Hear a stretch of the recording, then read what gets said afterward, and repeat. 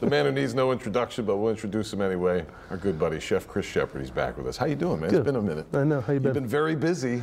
You're doing a lot. Yep.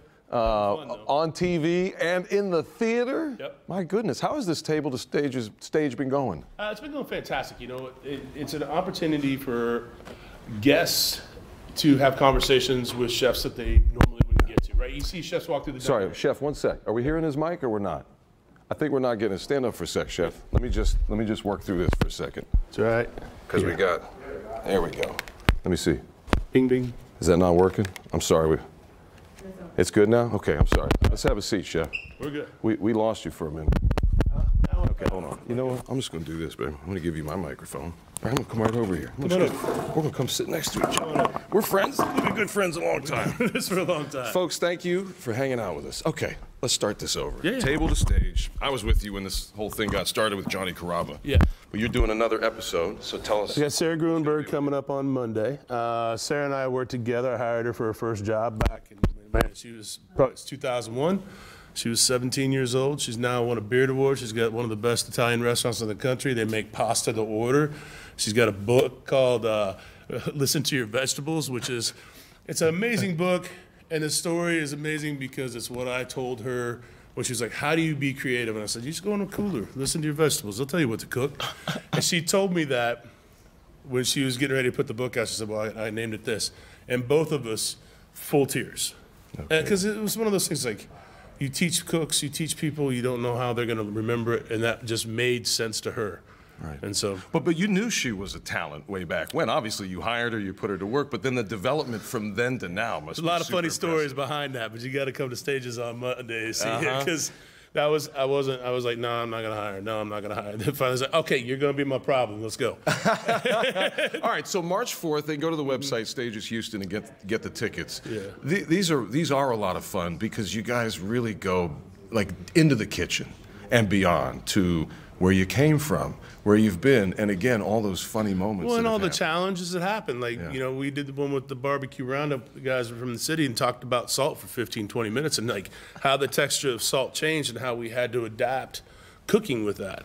And then, you know, we're just learning like the ups and downs of life and how do you run restaurants and manage family and life and everything else. Because if you're going at 8 in the morning, you're coming home at 1 in the morning.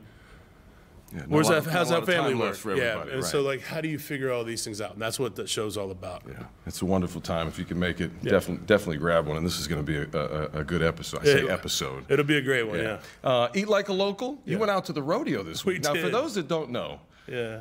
Chef doesn't have like this fast food thing going on. So when I think of like just fried quickness, I don't think of you. But the rodeo's not fast food, it's fried food. It's culture, it's carnival. It is a culture. So how was that experience for you this week? know, And I know we'll see it on the show We Saturday. will. but- There's certain things that I will gravitate towards, and I think that I love.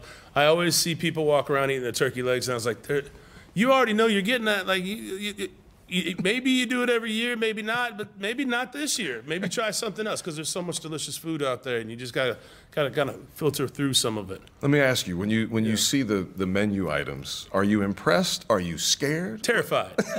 There's some terrifying things. There was one that's pickle spears with Dole Whip and ice cream and and I'm just like, I don't know about that. And hot Cheetos is a thing this year. It is, isn't it? I don't know if it's always a thing. I'm not a hot Cheeto person, but it is everywhere. And a lot of bacon. A lot of bacon, a lot of hot I think Cheetos. I did see a Hot Cheetos pizza at one point. Well, there's some bacon right there. Did you and eat that? pickles. I did not. Okay. I didn't eat that. That's straight out of the grease, huh? Yeah, I saw that one though. There was a bubble gum flavored soda with cotton candy and like popsicles. I was like, I'm out. See, this is the thing. I'm out. I give that to my kids. They run around and then just pass out, because yeah. it's too much sugar. Yeah. Did you do some of the desserts or I mostly did. I tried a bunch of stuff. Yeah, I mean, because there's things out there. You go in there making fresh cinnamon rolls right there, and that's always good. And they got you get the middle. They're like, we're just going to give you 3 little middle cinnamon rolls, and it's like, Yeah, that's the best part. What do you do with the outside? I don't really care. Just give me the insides. Perfect. Tasty, tasty. All right, so we got the show Saturday morning. You Yep. can check it out here on KPRC2. And in the last few minutes we have, and here it is, Saturday mornings at 10, by the way, and you can stream it or watch it on TV. In the last few minutes, we want to talk about Southern Smoke this year. Yeah. We're doing a new event. Typically, we have the big festival in the fall, but you're doing Decanted, which is a brand new event. Tell us why you're doing it, what's it all about? We wanted to have a wine auction, you know, and every year the festival is in the fall. And so that being specifically with, you know, North Coast or North America winemakers, they can't come because that's their harvest season. That's when they're taking grapes and they're making wine. That's when all the process works. And so they just can't come. So it's like, well, we want to have an event for when they can. And so we're doing it at the El Dorado Ballroom on April 20th this year. And it's going to be just a dining event, but more of a tasting event. It's a 1 to 5, so it's a mid-afternoon. Come in, taste a bunch of wines. We have over 50 wineries represented. Winemakers and wine owners are coming in. And it's just the output by the wine community for this has been really amazing. Lots of collectibles, lots of auction items. But yeah, we can't grow the festival any bigger than it is, and we always feel like the auction and the silent auction inside of the festival kind of gets.